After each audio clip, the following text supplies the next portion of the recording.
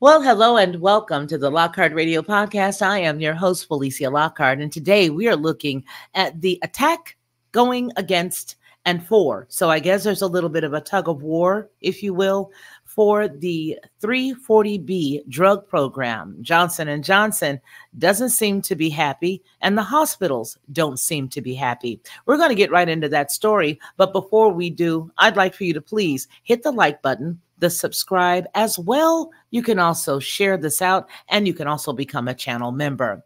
Well, it would appear that there is a bit of a discussion on the table right now because the hospitals are protesting Johnson & Johnson's planned changes to the 340 drug discounts. It's the 340B government program. Hospitals are pushing back against Johnson & Johnson's planned changes to price breaks through the federal 340B drug discount program. Johnson & Johnson is planning to change its policy on the two drugs, Xarelto, which is a blood thinner, as well as Stelara, a drug for Crohn's disease and colitis. Instead of giving hospitals in the 340B program reduced prices at the time they make the purchase, Johnson & Johnson says hospitals will now need to submit applications for rebates, and the company will reimburse them. The company is making the new policy effective this October, the 15th of 2024. Both Xarelto and Stelara are among the first group of drugs subject to Medicare price negotiations by the Biden administration. Health systems want the pharmaceutical giant to continue to offer the lower prices through the program without the added task of applying for the reimbursements. They say the company plans to shift the administration of the price breaks are improper, and they're asking the government for help. The American Hospital Association and America's Essential Hospitals are urging the federal government to take action. Hospitals say the drug companies are overcharging the hospitals in the 340B drug pricing program, which provides discounts on drug prices for hospitals within a higher percentage with patients of lower income as well as the underserved communities. Chad Golder is the general counsel for the American Hospital Association. He wrote in a letter to the Health Resources and Services Administration asking the agency to prevent Johnson & Johnson from implementing the policy. Golder wrote that the company is upending the practice it followed for 30 years. Quote, Johnson & Johnson is yet again engaging in 340B vigilantism. He wrote this in a letter to the government.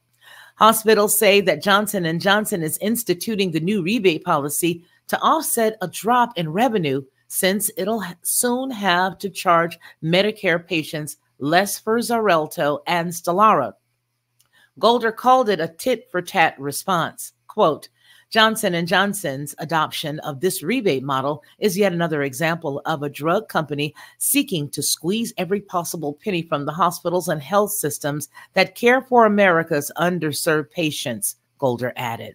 Bruce Siegel is the MD, president, and CEO of America's Essential Hospitals, and he wrote in a separate letter to the HRSA that the policy will hurt hospitals as well as patients, saying, quote, Johnson & Johnson's proposed rebate model is nothing less than an attempt to line drug companies' pockets at the expense of patient care.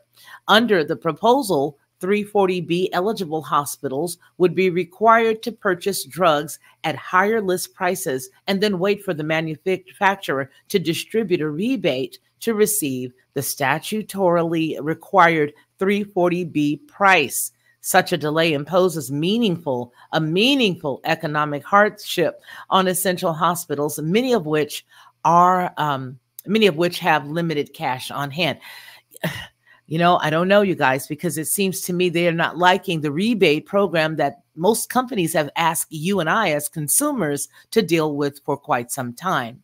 Now, hospitals are chafing under the prospect of delays or potential denials of lower prices for the two popular drugs. Johnson & Johnson plans to review the application of hospitals to ensure they're eligible for discounts in the 340B program and will then send the rebates after confirming their eligibility. While it may seem like a minor change to the process, hospitals will face higher administrative costs in complying with Johnson & Johnson's policy, Golder wrote. Quote, This flies in the face of Congress' intent in establishing the 340B program and could jeopardize patients' access to these drugs.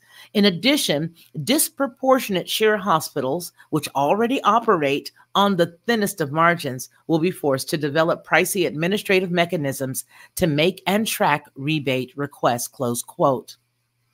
In the notice announcing the new policy, Johnson & Johnson said, quote, "It remains deeply committed to the 340B program. We believe this update will significantly improve program integrity while at the same time enabling covered entities to obtain the 340B price on eligible 340B sales," closed quote. The Health Resource and Services Administration has told Johnson & Johnson that the rebate policy doesn't reflect 340B regulations and hasn't been approved by the U.S. Department of Health and Human Services, the AHA said. Hospitals have been wrestling with drug companies over the 340B drug program more and more in recent years. In this past May of 2024, the U.S. Court of Appeals in Washington, D.C. ruled in favor of two drug companies in a dispute over the 340B drug program pricing. As well, hospitals have argued that drug companies are improperly putting restrictions on drugs in the program. Hospitals have said the 340B program provides essential support to help patients from disadvantaged communities in urban as well as rural areas. It's always the urban and the rural areas. Now, hospitals have fought back when the government reduced the 340B payments several years ago, taking their case to the U.S. Supreme Court and winning a unanimous decision from the High Court.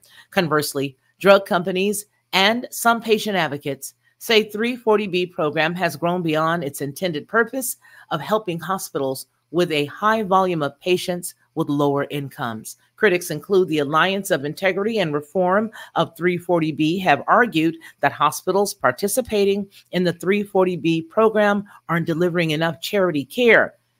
Critics have also argued that patients aren't seeing sufficient discounts on drug prices.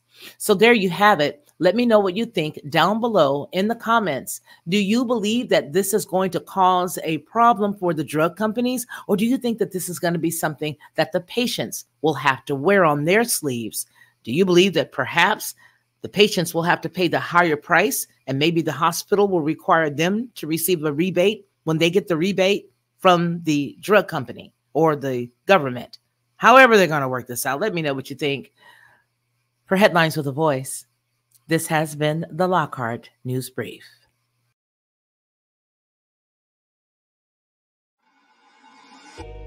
Lockhart Perspective.